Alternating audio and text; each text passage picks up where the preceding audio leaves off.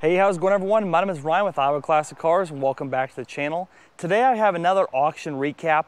It's Friday about 4:30 in the afternoon. I just went and looked at the property. The auction is tomorrow morning at 8 o'clock in the morning, so I don't have enough time to get this put together, get this put out. I did talk to the auctioneer. Next auction and future auctions, we'll have some more time to plan this thing out, so we'll give you guys more of an advance notice next time. However, I hope you guys do enjoy the video today. A lot of cool old pre-war stuff, some pre-war Fords, a pre-war Chevy truck, well, a Chevy sedan, I should say, not a truck. There is a Ford truck there, a 41 Ford, a Henry J, a lot of cool stuff. So I hope you guys do enjoy the video. If you do, leave a like, comment your favorite car, and let's get started. All right, so the first of the four cars here are the roughest of the four. There's an old Roadster here. Missing a few parts. Original 4-cylinder engine still in place. On wire wheels. I want to say this was a 36 Chevrolet. That's what the auction advertisement said, but I can't remember for sure. Two-door sedan. Pretty nice patina on the thing. I mean, it definitely need a whole ton of work. But the seats are all there. Running boards aren't in terrible shape. Overall, could be fixed for sure. I think this is a Model A, two-door sedan. Down to the basics on this one. Still on the wire wheels. Pretty beat up. Could be a cool hot rod project. I think this is the one, like the first episode of Fast and Loud I ever saw when they built the Model A. Kind of got me into these things. And the newest one by far is this Ford LTD here. We'll see the other ones here in a second, but not too bad a shape. Big four-door. Be a good derby car, I'm sure, is what this will be used for. Vinyl top car. My grandpa had a big LTD back in the day. It was like a 70 or 71.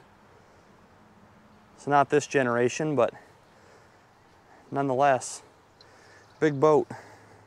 Old Mortski repair. I texted him about this auction. He might be bidding on some stuff. Yeah, front axles, a couple frames, some agricultural equipment, rear bumper, bunch of engines. I don't believe any of them turn. 6 cylinders, a couple V8s. There's a flathead, rear ends. Guy collected everything for a long time. Small block Chevy. Valves, or the rockers don't look too bad, but I'm sure with no carburetor it's stuck. Some old school golf carts.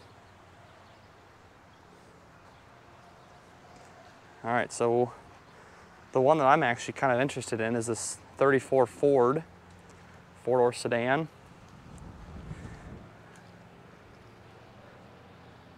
V8 car, real nice Survivor. The windows are broken out, but the door's still open. The original interior is still there.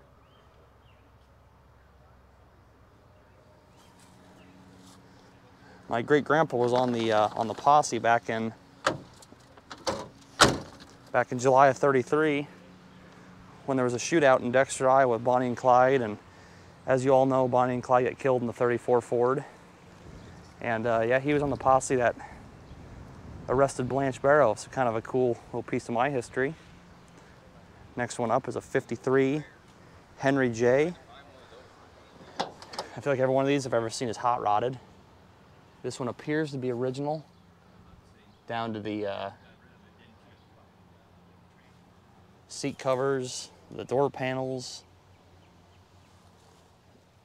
The dash is real nice. Henry J script right there on the glove box. Back seat has that pattern.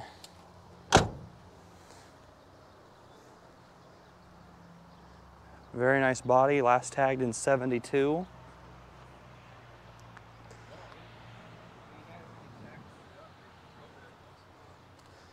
Looks like the body work, someone's been doing some body work on this car prior to it being parked.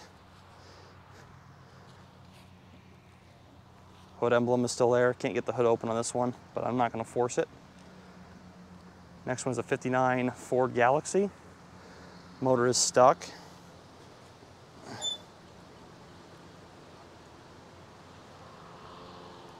It's all complete though. This one's kind of cool because it's got a 3-speed on the floor, and it's in a 4-door. So I'm not sure if someone swapped that over.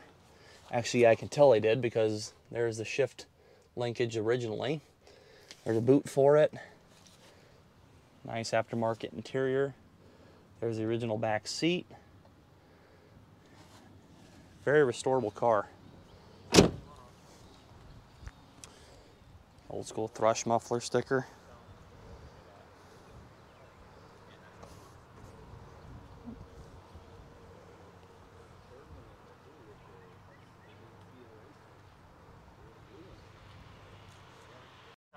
Has title. This 41 Ford truck does have a title. Get a picture of my sign. The sign? Yeah, for sure, man. 41 Ford truck has a title.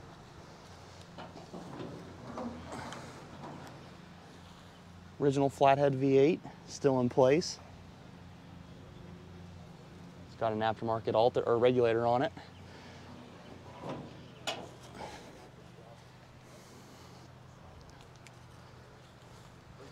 Real nice body on this one. Missing the wire wheels on the back. I can't open the door. It's been painted blue on the inside. The seat's been redone. Nice little project truck right here. Sitting next to that, I believe, is a 52 Studebaker. It's a 2-door. Kind of an uncommon car to see. I think it was the 50 and the 51s had the bullet nose in the grill, and this is the first or second year away from that, so not as collectible, but nonetheless very, very cool. Rare car to find, and this one's also all original. Back seat looks pretty good. Floor pan does not look terrible. A little bit of rust, but not too bad. A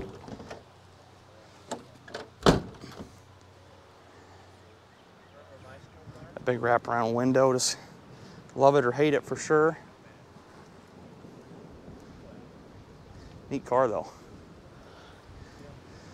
Next to that is a 37 Ford, 4-door sedan, flathead V8 once again. A little more of a project here, but it does have all of its original wheels. 4-door sedan, so it's a suicide door car. Another really cool interior. Original car for sure. Survivor. It's starting to rain, so I might have to get out of here before too long.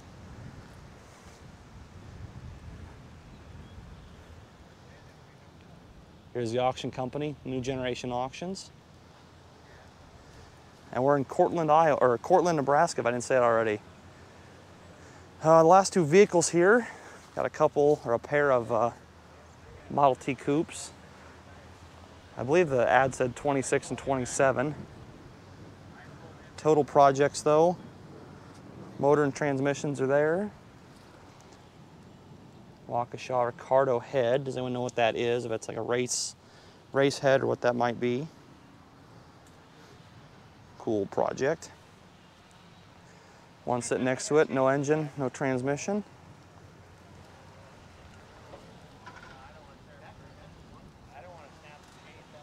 Body's not terrible. Roof has a little bit of rust in it. But God almighty, it's almost 100 years old. What do you expect? So the auctioneer here is Sean, and he explained that Norval is the guy who actually owned all this stuff at one time, and sounds like he built this this homemade ATV here. It's got a 400 Ford in it. 400 with an C6. yeah, I believe so. C6 auto transmission. Can't verify that it runs. No battery key, so obviously it doesn't start. But man, what a hell of a contraption here. I mean, you look at the new stuff that's selling for $20,000-$30,000. The Generals and the Razors, and this has nothing on those. God almighty, yeah, solid thick frame. And there's some stuff that's just tacked together. Just be careful, don't move these bars. Oh, it's tacked. Tacked together. Yep. So a little welding still required, but still a hell of a cool thing, man. Very ingenious of the time. This is the 4th auction we've done for him. The 4th auction, Jesus. So in addition to all the cars, he's got a boatload of parts in this whole building here.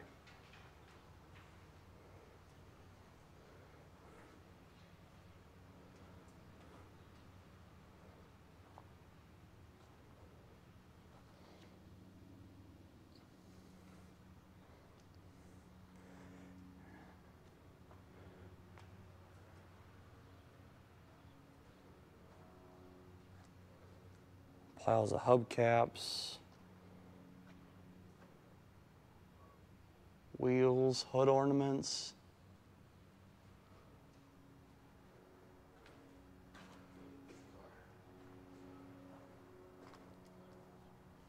Tons of miscellaneous old stuff in here. Yeah. I'm kind of wondering what the heck we got here. Yeah, what do we got here? Is this the Smoked wheels. is this the 17? Maybe. Either way. Pictures for Daryl. He's out there in the truck. He's the 82-year-old man that actually knows. Guy's 82 and we bidding on this tomorrow. What's that? Is he bidding on it tomorrow or? I have no idea. Oh, I got you. Something that's not worth anything. He's interested in a lot of Use stuff. something scrap iron or whatever. It's an all original Model T though. Real cool. You can clock back in. There was something about wondering if it has a starter on it or not. If it doesn't on the motor, Yeah, so it's the original motor. If it doesn't, yeah, there's no. Me and my buddy got a 24 running. I guess there was a push button start underneath them. So yeah, if this is the 17, see, and here's the crank right here. So more than likely it's the original motor. original engine. We'd have to open it and see Yep. the starter for Man, sure, just a time capsule though. yeah. In addition to the cars and parts, he also has a ton of bikes. You're going to look at this in here and I don't want to open it up again. If you get Some of the spikes could be. I know there's all makes, models, years, all in various stages of disrepair and repair. Yep. Look at this two-wheel one. All the old parts to fix them. You got the bodies there. This is a cool one right here. It's a lot of stuff. It is a lot of stuff, and it's the 4th auction the guy was saying. Yeah, I don't know how to collect some of this stuff. I see some good yard art too. I hear you, man. There's a lot of cool stuff in here. Yeah, so like he was saying, this is the 4th auction for the gentleman. Sounds like this is probably the last one, though. Original Chevrolet seat belts. Lots of smalls, window cranks, trim pieces, exhaust pieces, stuff like that. We have another partial Ford right here, tucked away.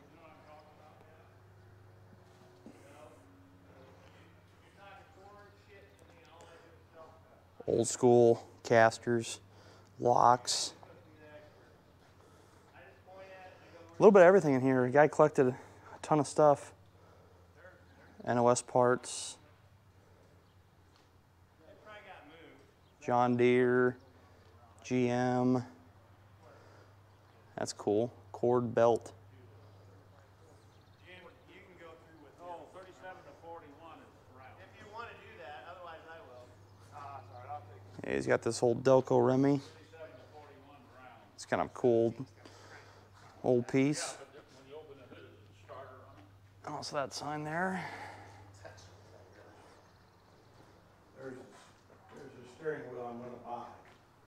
So we got a 53 Ford tractor here.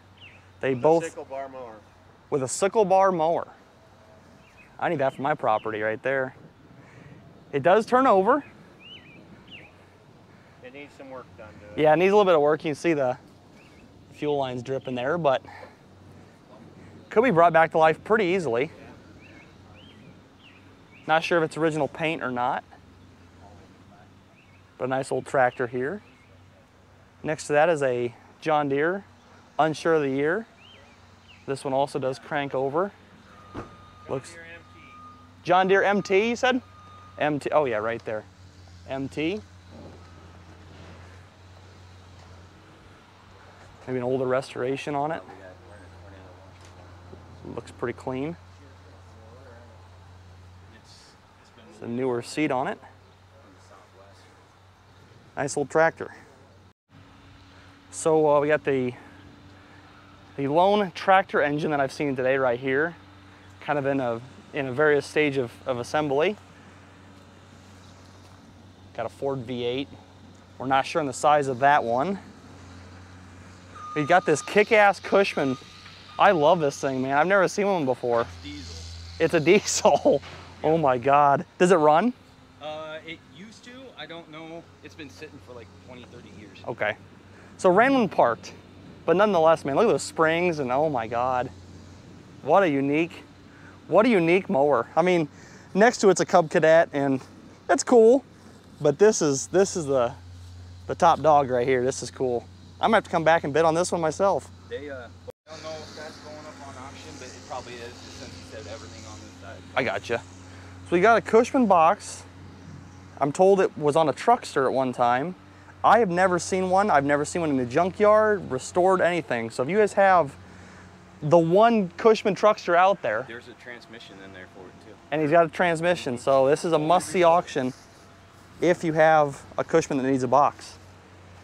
And we've got two more tractors back here to kind of round this thing out. They need a little bit of work here.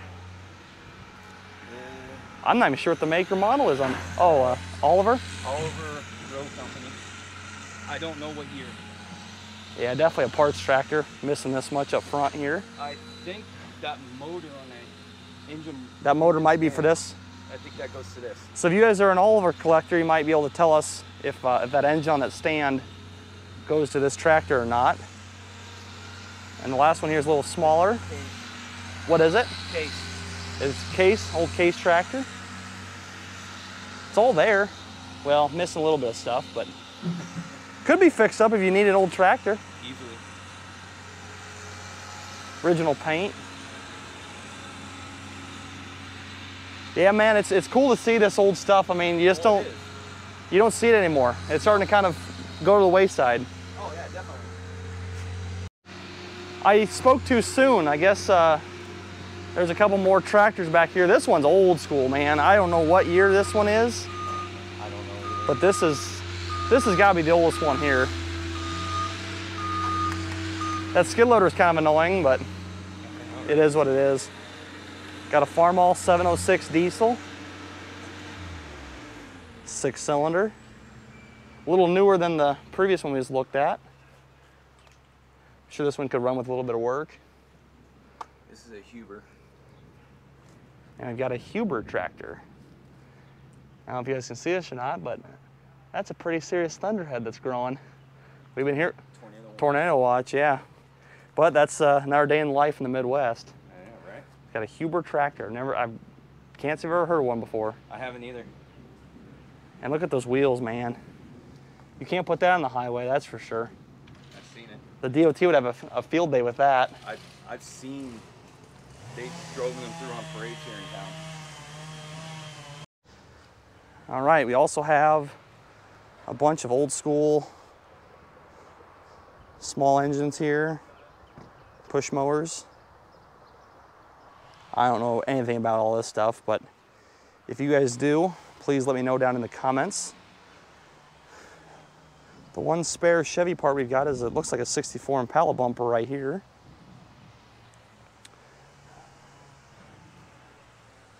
We've got an old school truck bed, old Ford, probably Model T truck bed right here. It's just amazing how far life has come in 100 years.